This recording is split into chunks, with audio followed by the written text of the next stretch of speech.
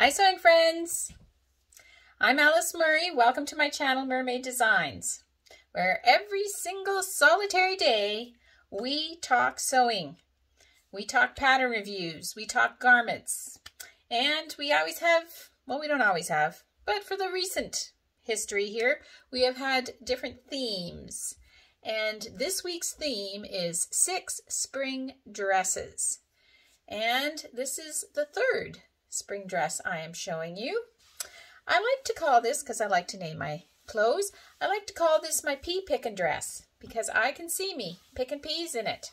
I'll show it to you and then we'll talk.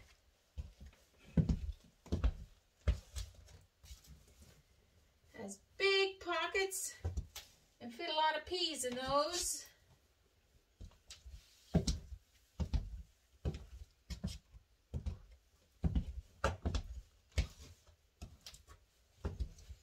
Big skirt, very cool. I am sorry I didn't try it on before I put the pockets on, because the pockets, get to the bottom of the pockets, I have to do that. I would have put them up a little further, but it would have ran into the buttons, so I don't know. I could have moved it up a bit though.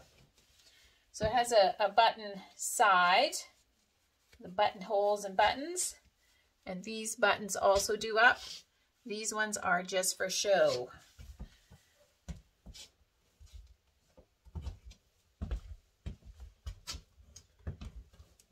So I styled this like the envelope. It is McCalls 4812.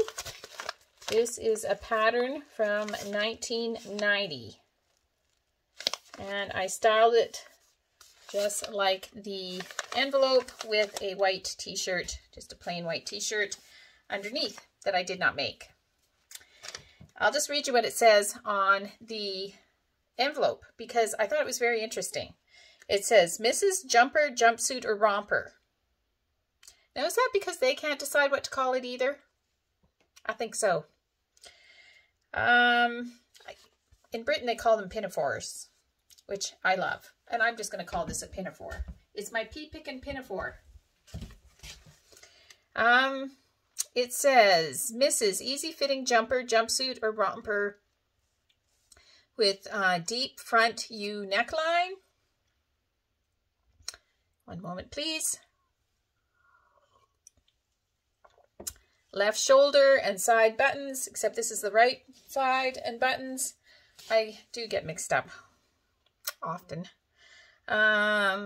Side button openings, drop waist, with or without patch pockets, gathered skirts, and there's a pleat, the very middle. This is gathered, but there's a pleat right in the middle.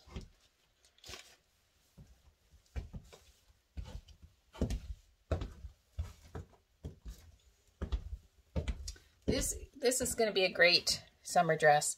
This is just made from like a plaid cotton that when I was shopping my neighbor's stash, she gave me some and it worked perfectly. Yeah, so I think that McCalls 4812, even though this is 31 years ago, I think it'll still work.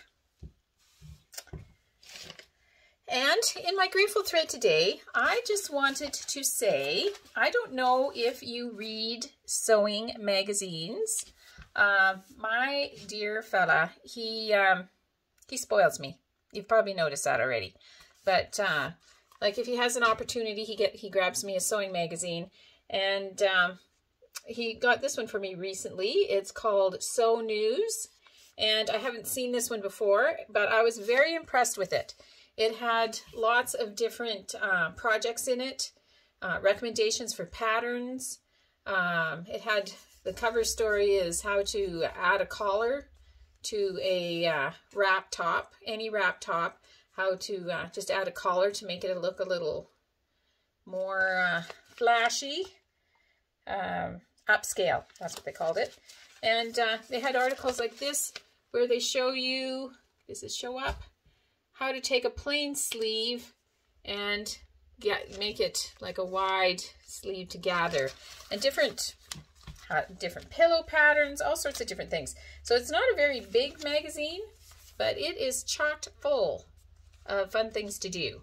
So that's Sew News. Recently purchased by my fella. This is spring 2021.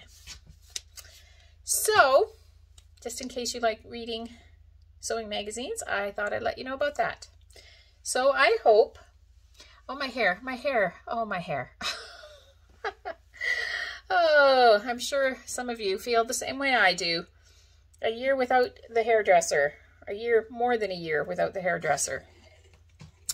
But anyways, I hope that you are sewing, because sewing is so much fun.